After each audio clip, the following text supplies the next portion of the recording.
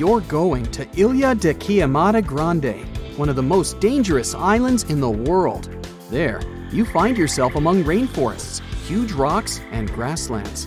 The place is home to birds, locusts, and giant cockroaches. But there's one more animal, and because of it, the island got its notorious reputation. Snakes live there, and a lot of them. So many that the place is also known as Snake Island. Will you survive there? Located just 20 miles away from the coast of Brazil, the island has an area of 43 hectares, or over 100 acres. It probably got cut off from the mainland after the last ice age.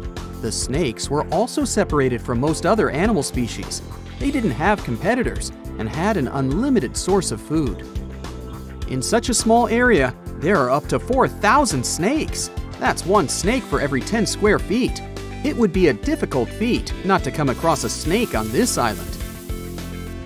Not only is this snake, the golden lancehead, one of the most numerous on the island, but it's also a highly venomous pit viper species. And it's also one of the most venomous in all of Latin America. Its venom is so potent due to the isolation of the species, with only birds sharing the land with them. To catch these birds, the snake's venom needed to become extra strong. And indeed, since they got separated from their distant relatives, their venom has become up to 5 times more powerful. Most of the time, these snakes hide in the trees or amongst leaves on the ground. If you find yourself stranded here, you'll want to keep yourself a safe distance away.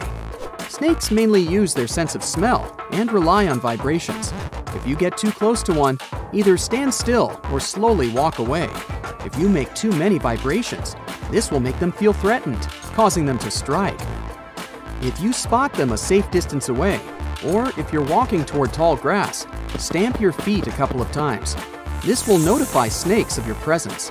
They won't risk taking down prey larger than they are and will likely slither away. Carrying a stick is always a good idea, just in case you happen to come across a snake accidentally. This way, you'll have an extension of your arm that cannot be bitten.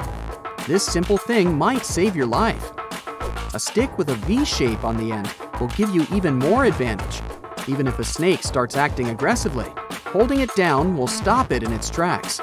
But whatever happens, don't try to pick it up. Okay, but what if you get bitten? The chances are pretty high on this island, of course. First of all, don't try to get the venom out on your own. Make sure you call emergency services immediately. And once help is on the way, apply a wide bandage. A piece of clothing will do if you don't have anything else.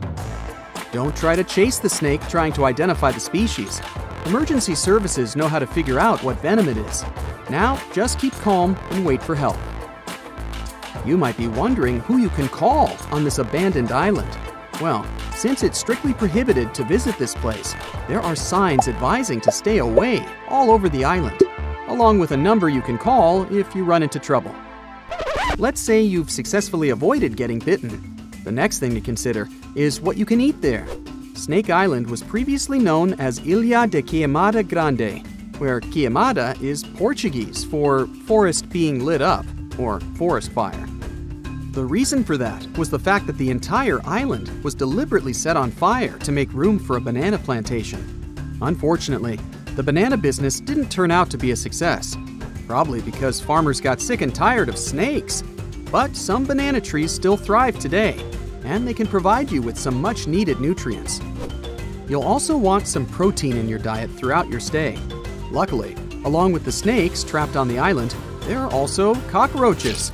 These giant prehistoric-looking roaches come out at night to feed on plants. Get that barbecue started and enjoy the rare delicacy this island provides. A great way to survive on the island is to avoid it altogether. If by chance you happen to be sailing past, keep in mind that this place was once connected to the mainland. Rocks beneath the waves are very likely to damage the bottom of your boat if you get too close. Make sure you keep an appropriate distance when traveling past. Sure, this island is intriguing, but please remember that no matter how close you get to it, you won't be able to see snakes from the boat. You can only see these creatures if you get close enough, which you really shouldn't do. And it's not only reptiles that make this location dangerous. Pirates visit the island quite often. Not the sea shanty singing peg-legged arr pirates, but bio-pirates who come there to capture the very thing that makes it so dangerous. They come there for snakes, to catch them and sell them illegally. Since the island got cut off around 11,000 years ago, the golden lancehead has evolved within its own unique habitat. So, although there are many reptiles on this island, they're still an endangered species. Due to their limited numbers, their value is very high, reaching up to $30,000 on illegal markets, which gives bio-pirates the motivation to catch them. I can think of better ways to make a living.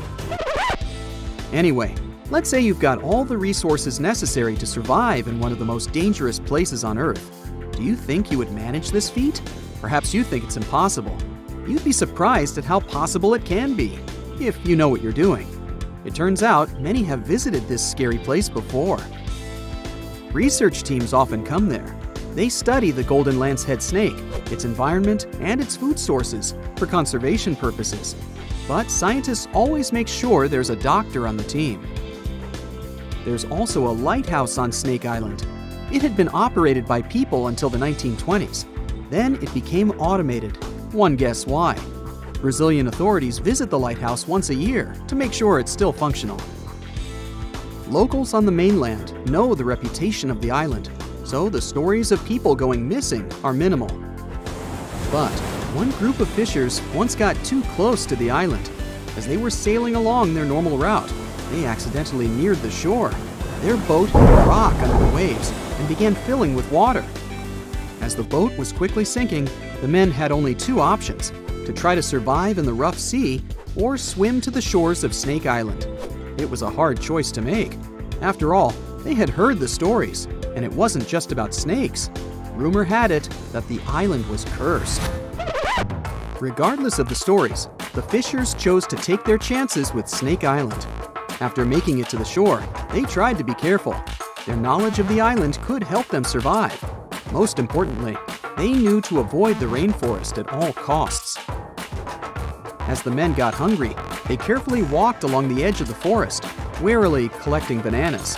They were mostly sitting, waiting, and conserving their energy. They could only drink water when it rained. It was just enough to sustain them. They slept on the beach, unprotected from the elements and weather. And all the time, they were so close to the comfort of the lighthouse or caves.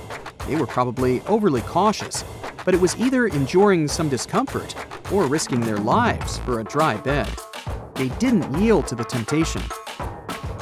They managed to survive for 3 days without being bitten by a snake. After that, a passing boat finally rescued them. So, now you know, anything is possible.